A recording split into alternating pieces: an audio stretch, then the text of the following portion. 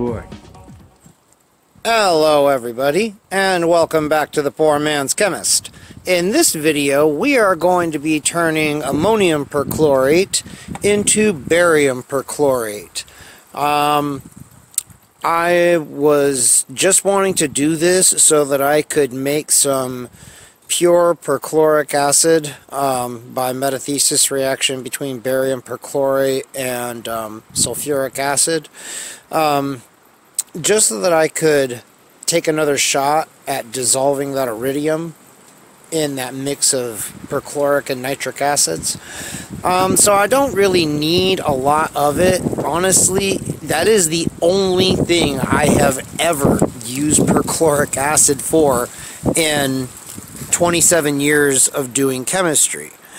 But, I mean, clearly it did not work very well last time. The potassium perchlorate was just not soluble enough, I don't think. So barium perchlorate is going to be, using that to make pure perchloric acid. Well, I don't have to worry about solubility there. So this is going to be very similar to the barium chlorate from potassium chlorate prep. In fact, we're going to use the exact same process, and we're just kind of picking it up halfway through. So what I'm going to do is I am going to dissolve this in about 100 mils of warm water. Going to dissolve, more or less, the barium hydroxide octahydrate here. There is a slight excess of barium hydroxide octahydrate because we need it. We're going to remove it in the next step after this, after we react these two things together anyway. So, a slight excess is just going to ensure that all of our ammonium perchlorate reacts, so I don't have to do this prep again anytime soon. So, anyway, I will come back once this is all dissolved and we are ready to get things started. Okay, well, everything hasn't dissolved yet. When I look back at the barium chlorate prep again, the original prep that is taken from actually says to react the ammonium salt and the barium salt while they're still kind of, I guess, in a minimal amount of water. So, I don't know. We're going to give this a try. I mean, what's the worst that can happen, right? It won't work and I'll have to try again. Although I think it's going to work. What I'm more worried about is it foaming, since it's going to produce a lot of ammonia.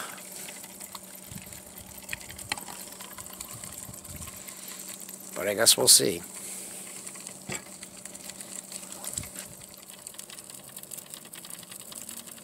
Okay, so the ammonium perchlorate and the barium hydroxide octahydrate are mixed together. Now it's just a question of stirring and warming up the solution until everything reacts. Alright everyone, so our reaction is underway, and to prove it to you, I have some pH paper that I have wet with water, and we are just going to not immerse it in the solution, just hold it over it so the vapors hit it, and oh, well, there you can see it. That shit is very alkaline. So we have a whole lot of ammonia gas being produced right now. We will know our reaction is done when this doesn't happen anymore. So I will come back when this is no longer a thing. Okay everybody, so it is the next day. I heated and stirred this stuff for hours. I had to heat it and stir it some more this morning. That took a long time, but there's finally not even the slightest hint of ammonia coming off of this anymore. I mean, I literally stuck my nose to the edge of the beaker and gave it a good whiff, because I'm crazy. Don't do that. I mean, I had checked it already to make sure that I couldn't smell anything, and no, there's not even the slightest hint. So even though the protocol for the synthesizing the barium chlorate says to evaporate it down and then reconstitute it, we're not going to bother with that. I mean, the reaction is done. There's nothing else it can be. All of this white stuff is, well, it probably started out as undissolved barium hydroxide, but because barium hydroxide, I'm sorry for the wind, y'all, it's just, that's winter down here, man. It's cold as shit at night, and the days are pretty temperate, but we get a lot of wind. So anyway, barium hydroxide reacts pretty readily with CO2 in the air, and because this has been heating and stirring out in the open for hours and hours, I would imagine that pretty much what we're looking, well, all of what we're looking at here is barium carbonate at this point. So now the thing is to separate this from the barium carbonate.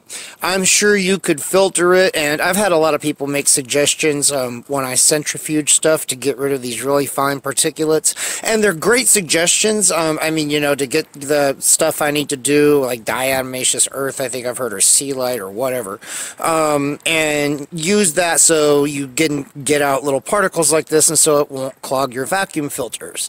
That is a great suggestion. I need to get some of that stuff. I also need to get a new vacuum filter, Fritic glass filter, since the one that I have is kind of contaminated with metal sulfide that precipitated out on it. Long story. I've tried several things trying to get it to dissolve to get out of there, and nothing I try works. So I need to get another one of those too.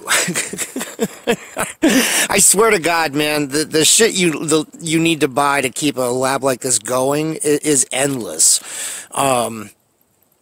It would not be possible without y'all. Y'all have done so much to help me out here, man, so that I can keep bringing y'all cool shit, and you guys thank me all the time, so, you know, I hope you know I really do appreciate it, y'all.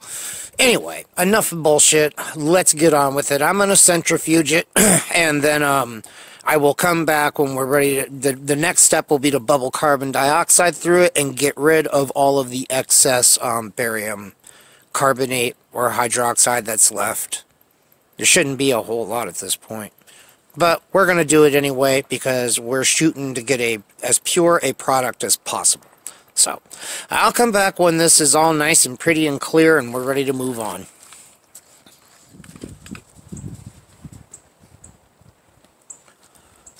Okay, so when I looked at the solution after I stopped filming, after that last segment, I decided that it didn't actually need to be centrifuged. Most of the particulates, I thought they looked like they were going to be really small, but they're actually pretty big. So I just filtered the solution like normal.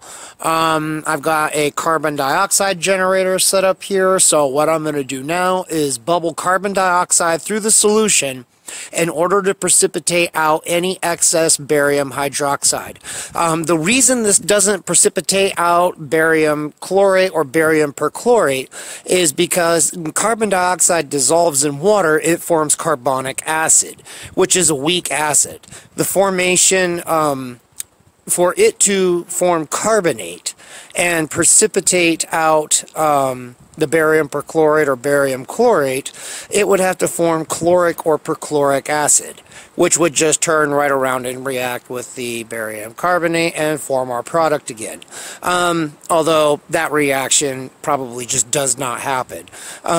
Generally, chemical reactions proceed in such a way that the strength of an acid or a base is reduced. So, I mean, having a weak acid like carbonic acid produce chloric or perchloric acid, which are strong acids, is not going to be a thing. So what we're going to do now is just, like I said, just bubble the gas through it. Once that's done, I will come back, since I have no idea how long that's going to take. It usually doesn't take too terribly long, and then we will filter all of that off and we'll be ready to evaporate it down and get our product. Okay, we've got a pH of 6. You can see there where the forceps are, the first test It showed a pH of like 11, but the second test on the other end is a pH of 6. So that's exactly what it's supposed to be, and you can see that we had quite a bit of excess barium hydroxide. This, being such a fine particulate, probably is going to be easier to centrifuge than filter. Yeah.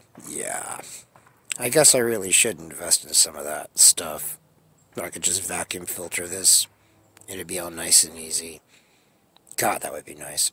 Anyway, I'm going to have to invest in a second stir plate first, though, because my carbon dioxide generator had a little boil over.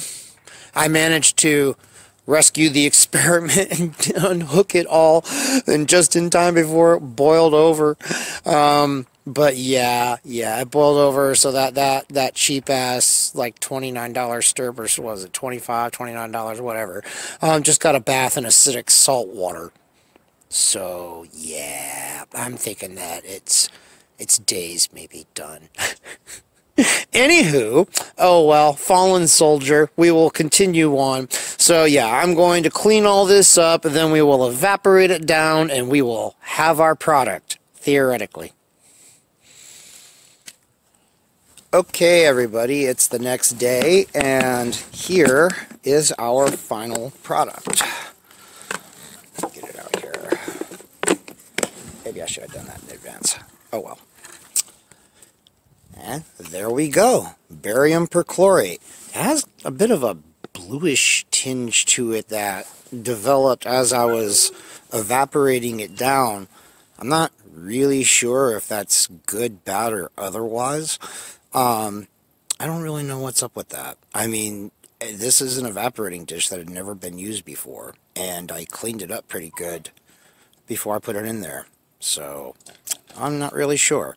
But anyway, I mean, and I'm very confident about the identity of the product, just because, I mean, there's nothing else it can be. As after I got done centrifuging it and I was evaporating it down, a whole bunch more barium carbonate precipitated out, and actually it developed some really beautiful hexagonal crystals of barium carbonate on the surface of the liquid, which unfortunately my dumbass didn't get a picture of.